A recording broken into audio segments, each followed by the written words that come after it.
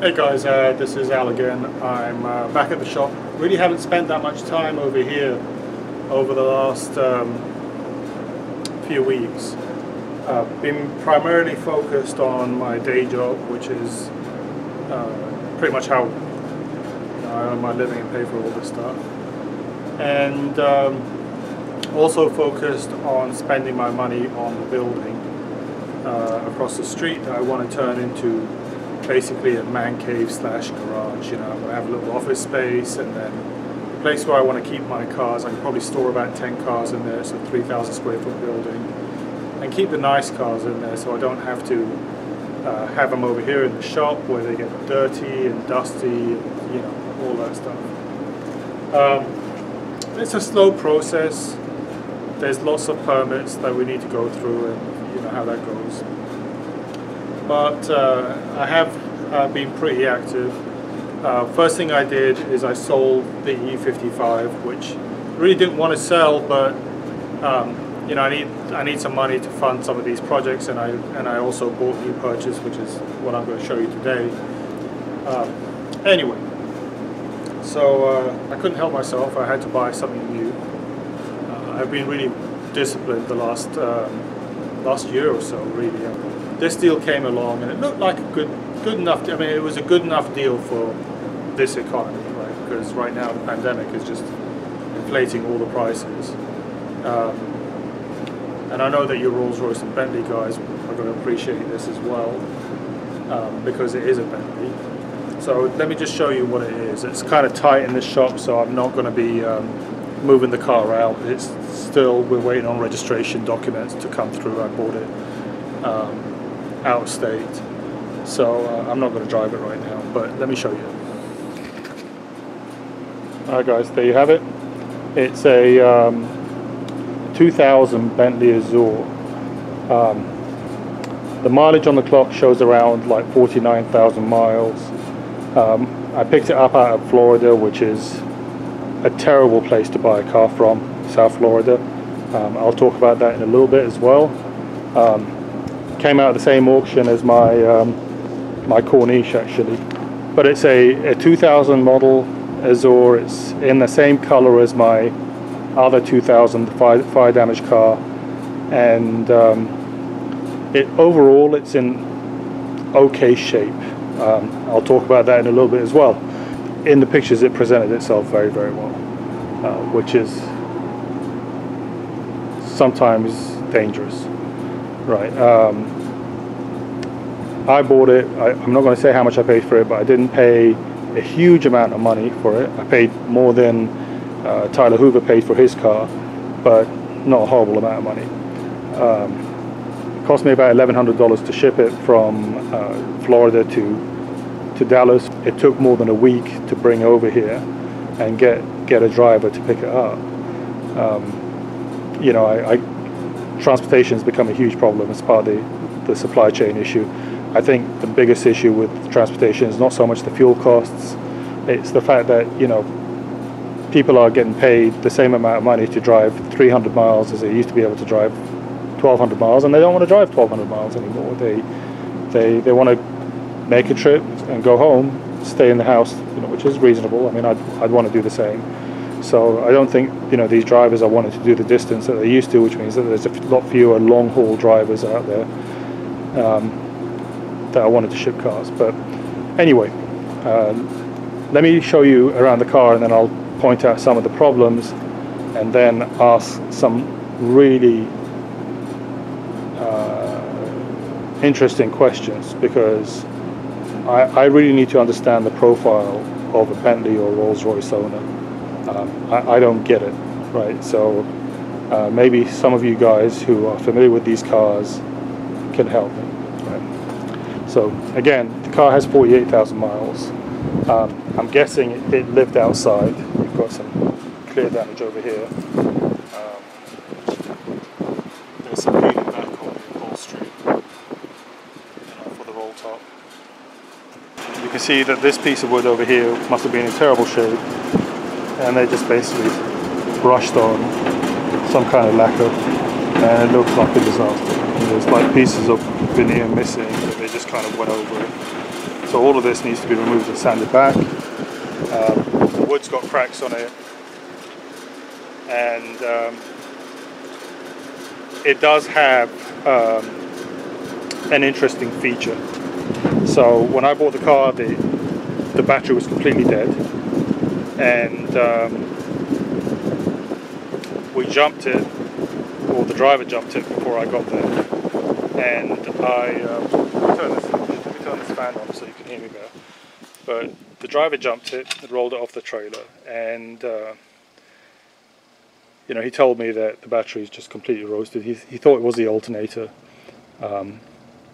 but when he pulled the battery jump box off, it ran.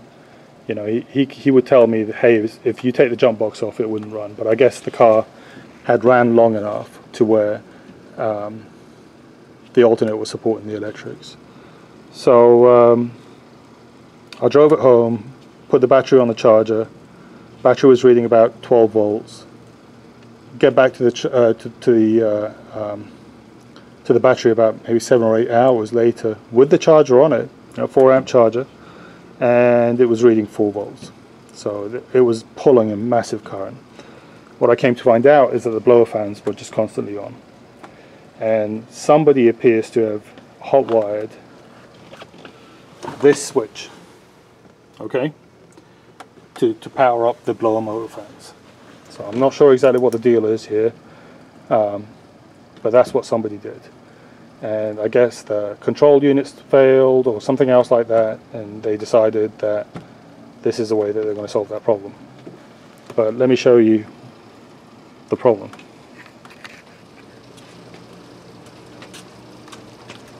So we're pulling the hood.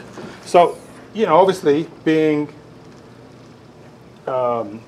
that the blower motor is consistently on, you know, my thoughts were it may be something like, what do they call that, Darlington resistor or Darlington transistor that they have on Jaguars, where if it fails, the blower motor will just continuously run and drain the battery. I have that exact problem on my XJS. So what I was doing is I thought, well, maybe I should start looking at the relays, and you can tell somebody's been in through here at some point or another, because a bunch of these screws are missing. But this is what I found, and I didn't touch it because I wanted to show you guys this. So I don't know whether you can see this. Let me see if I can zoom in. Yeah. Okay. Lower it. Okay. So this is the blower motor resistor. The blower motor relay. What appears to have happened, check this out, can you see this? Somebody had cut the wires and they spliced them together so that they could wire up that little black switch to turn on the blower motor. And this is how they wrapped it.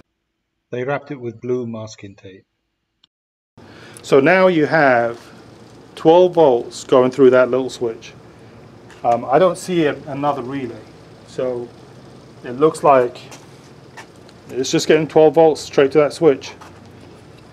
You know, I don't know what to say about that. But this, I mean, you know, masking tape, blue masking tape to insulate these wires. So I have a question, like, who are you, Rolls-Royce owners, that pay people to work on your cars who do this kind of work, right? Who are you, you know, and what are you trying to do? Because this isn't, you know, I don't know, like if you take a car to a Jiffy Lube, I can't imagine anybody who calls themselves a mechanic doing this. I can't, right? Nobody in their right mind would not use an electrical tape to splice connections.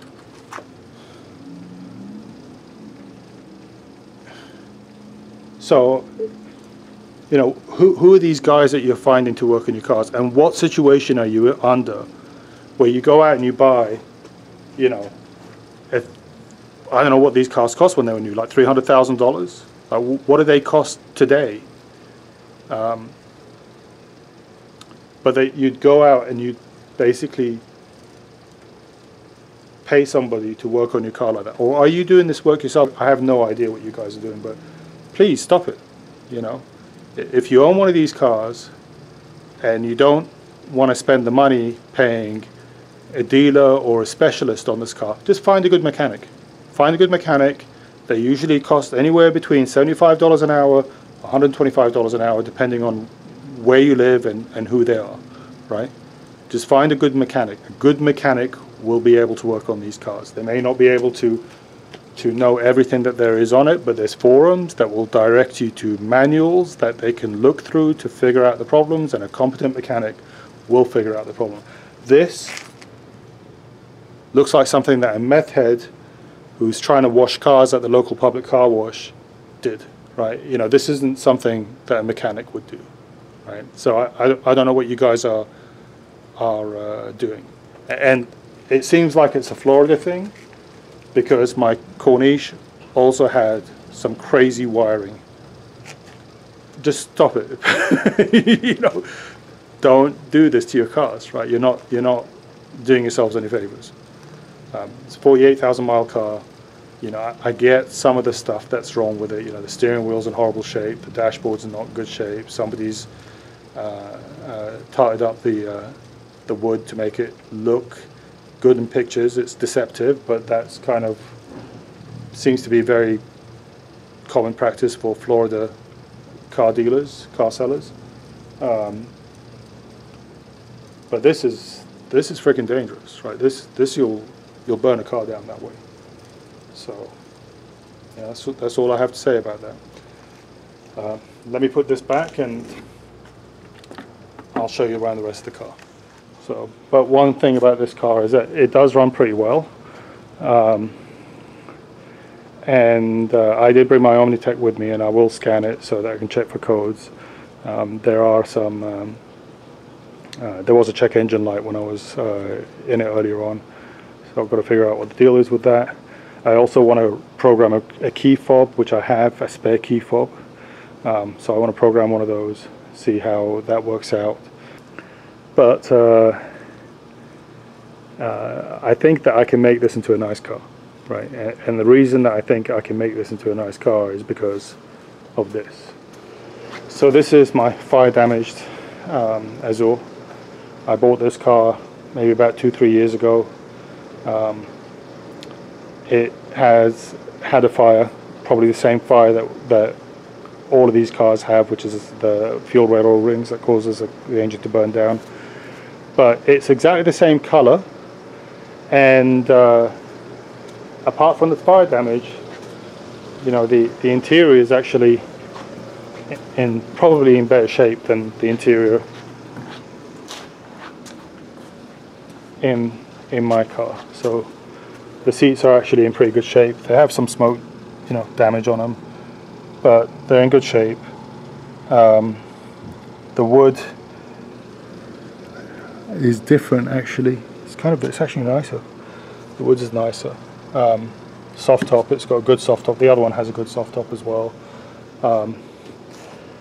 And this thing has like the Mulliner vents and the wide fender flares, which I kind of wish the other one did, because I really like those. Maybe one day if I decide to do body work on it, I'll swap them over. But you know, I can do things like just swap these mirrors straight over, you know, not have to deal with the clear coat damage, fixing that. And these also have the 18-inch wheels, but they don't have any center caps on them. But you know, I think with this car, I will be able to make a very nice car out of the other one. So you know, every cloud has a silver lining, and I guess that's the silver lining on that one. So what I'm going to do now is I'm just going to get it running, scan the codes, and we'll see what codes come up as well. It did have a check engine light and airbag light that's on, so we just got to figure that out. Anyway, that's it for now, and thank you very much, and I hope you enjoy the new purchase. I'm sure I will. Once the title comes in, I'll get it registered, take it for a cruise. Alright, thanks very much. Take care. Bye bye.